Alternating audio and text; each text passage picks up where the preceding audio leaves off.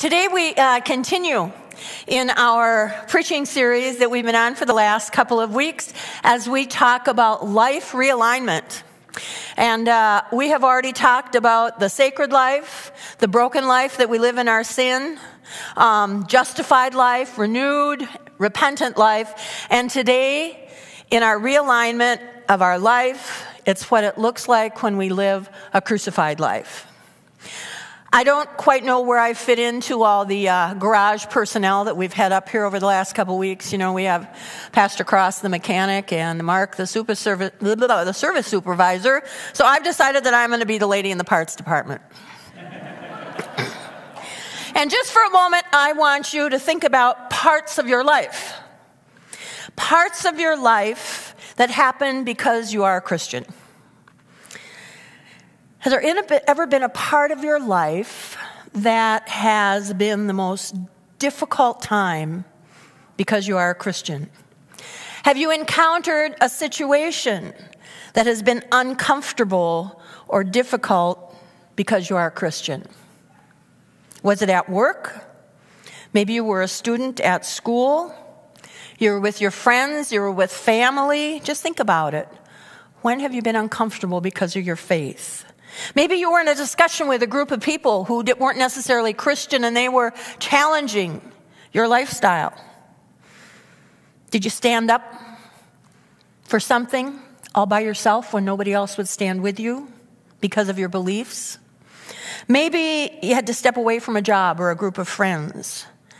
Maybe you have spoken up for your beliefs and then been put down or silenced because you were seen as not accepting the current cultural or societal trend.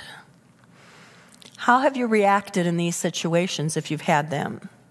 One way that we can react is just to acquiesce, give up.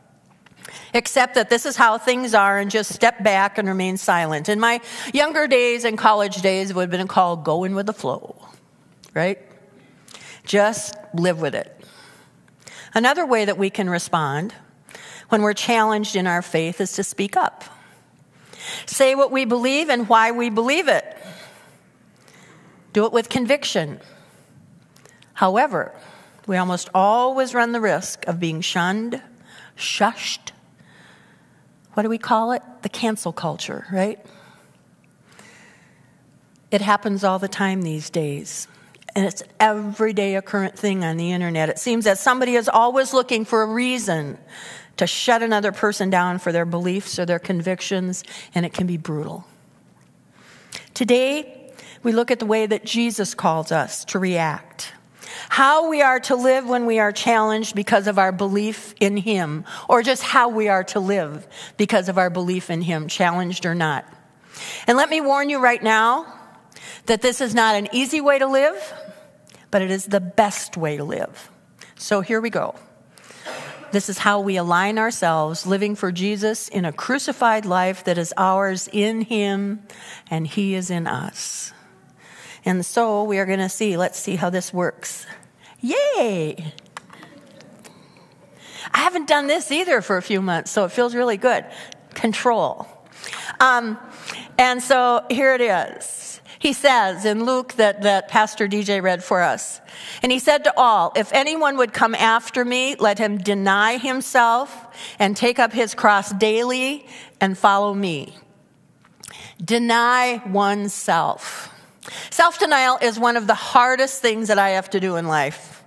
I don't know about you, but there are all kinds of ways that I like to have my way and don't deny myself anything. How about our time, right? My time is my own. I like to do what I want, when I want, where I want, how I want. Don't take my time away from me. It's hard to deny what we want to do, to deny ourselves that time. There just isn't enough of it. When it comes to the things that God has given me, the abundance that He has given me, most of us, I certainly do. I pretty much get what I want when I want it. It's on a credit card, or it's on my debit card, or it's from a savings account, or, some way I get what I want. We like to spoil ourselves. It's hard to deny ourselves when we see stuff that is kind of pulling us in. How do we deny ourselves when it comes to tithing and sharing and giving back to God? Deny yourself. How do you deny yourself when it comes to your body? Now, that's probably my toughest one. When it comes to exercising, eating right, living a healthy lifestyle, getting checkups when you should. Sometimes instead of denying yourself, we live in denial about how we're taking care of the temple of the Lord. Because that's what the Bible says. Don't you know that your body is the temple of the Lord? And a lot of times, if we want to save that temple so that it can serve its best, there should be some self-denial there.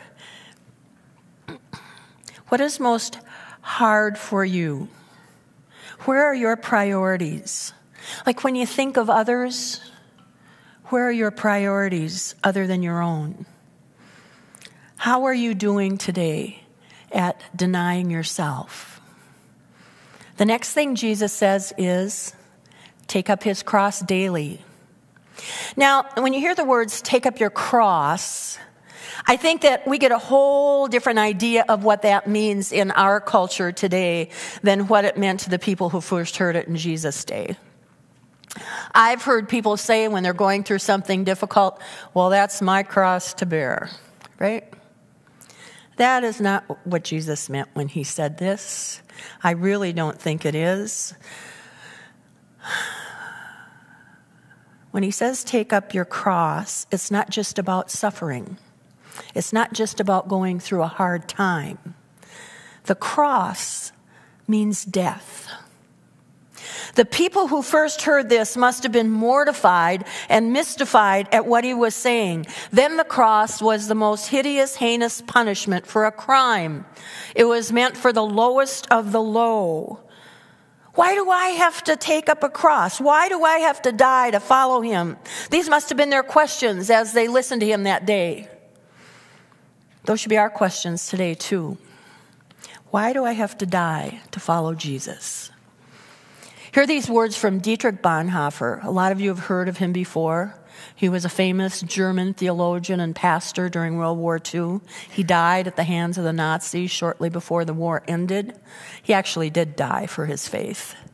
But he had a book that many of you have heard of, The Cost of Discipleship. And in this one section, he says that the cross is laid on every Christian. And listen to what he says. Thus it begins. The cross is not the terrible end of an otherwise God-fearing and happy life. So it doesn't come at the end of our faith life, okay? Thus it begins. The cross is not the terrible end to an otherwise God-fearing and happy life, but it meets us at the beginning of our communion with Christ. And here's his very famous line that a lot of people have heard before. When Christ calls a man, he bids him come and die. When Christ calls you, he bids you come and die. Jesus wants our all or nothing. Being a Christian is not a once-a-week thing that we do. It's not a part-time thing that we do. Being a follower of Jesus is not meant to be just a part of your life. Being a follower of Jesus is meant to be your life. It is life. How often does he say that we are to take up the cross and follow him? On Sunday mornings? Wednesdays during Lent? When we happen to think of it? No. What does it say? Take up your cross daily. Daily. Taking up one's cross daily means dying daily. Dying for what? Dying from what? Dying to our life of sin and living a life for Christ as our Lord and Savior. That's not such a bad thing. That's not such a bad thing. Allowing Christ to live in you, Jesus Christ being your everything. Let's look at the words of the Apostle Paul that DJ also read this morning. And Paul says, I have been crucified with Christ. It is no longer I who live, but Christ who lives in me. The life I now live in the flesh, I live by faith in the Son of God who loved me and gave himself for me. I just think that these words are so beautiful and fierce and fearful. I have been crucified with Christ. Jesus died. That means I am dead. Not literally, but figuratively for sure. My old self is dead. I have been crucified with Christ. The sinful self, the self that the world wants to shape, that self is gone. I have the new life that we talked about a few weeks ago. The life filled with forgiveness and grace and hope. And here is the new life that he talks about. I know it is no longer I who live, but Christ who lives in me. It is no longer I who live, but Christ who lives in me. What is it to have Christ living in you? What is that like? I believe it is the Spirit of God living in us. It is living the new life where you look more and more like your Savior every day. It is where you are growing the fruits of the Spirit every day. It is you receiving the Spirit of God in your baptism. It is no longer I who live, but Christ who lives in me. In our baptism, we are born into the death of Christ, into a new life in him. In baptism, that old life of sin is drowned out, and the new life with Christ is born. I want you now to look at these words from Romans.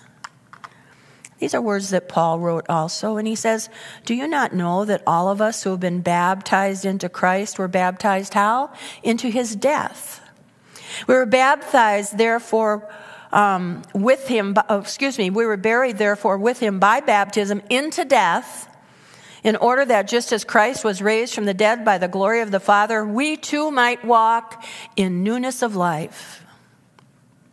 Our baptism is the beginning of our crucified life with Christ. Whether we are baptized as a little baby, like happens here very often, or as a grown adult, or as a teenager, whatever it is, that moment of baptism is the beginning of dying with Christ into a new life lived for him, in him, with him. It is no longer I who live, but Christ who lives in me. In 1 John 4, and it's in the 16th verse, 1 John 4, we read these words about having God living in us, and this is how it works. It says, so we have come to know and to believe the love that God has for us. God is love. Now listen, and whoever abides in love abides in God, and God abides in him. That's Christ living in us. And it all comes full circle. We come back to what we talk about so often. It's about loving God and loving one another. When God lives in us, when we are loving God, when we are loving one another, God is in us and Christ is living in us. In Christ's words from Luke today, these are the things we do to follow him. We deny ourselves. We deny the old sinner in us. We take up our cross daily. Daily we die to our sin and become crucified with Christ, so that it is Christ who is living in us. And finally, Jesus says these words, right? He says, deny yourself, take up your cross, and what? Follow me. Deny yourself, take up your cross, follow me. That's what it is to follow Jesus Christ. That's what it is to live a crucified life. Paul says it this way in Galatians again. I live by faith in the Son of God who loved me and gave himself for me. Finally, why should we want to live the crucified life? I think I've already said it, but I'm going to repeat it. Why should we want to realign our lives with Jesus Christ? Well, Jesus says it in the passage from Luke that we heard today. He says, for whoever would save his life will lose it, but whoever loses his life for my sake will save it. We live a crucified life with Christ so that we may know salvation in him, today and eternally, to save our own lives. We live the crucified life so that we may experience the wonder of God and Jesus Christ and His Holy Spirit living in us. We live the crucified life so that we may be free of the guilt and the chains of sin and new, free, forgiven life in Jesus Christ. When the world challenges you, how do you respond? Here is how Jesus calls us to respond again as we realign our lives to the crucified life. And these words are coming from the parts department. These are the parts that we need to remember. I already said them many times over. Deny, take up the cross, and follow. Deny, take up the cross, and follow. And when you do, you gain your life in Him by losing your life for Him. Let us pray. Gracious Lord, today we give you thanks that when we meet you, that we take up a cross. We thank you, Lord, that you are there for us each and every day, that you were there for us in the beginning, that you knew that taking up the cross would not be easy, but that you went before us, that you did it for us, that in taking up this crucified life, we can know a totally new life with you living in us, your Spirit, Son of God. For that we give you thanks. And now, Lord, I pray that each person here may leave here knowing that to take up the cross and follow you means a death into new life. In Jesus' name, amen.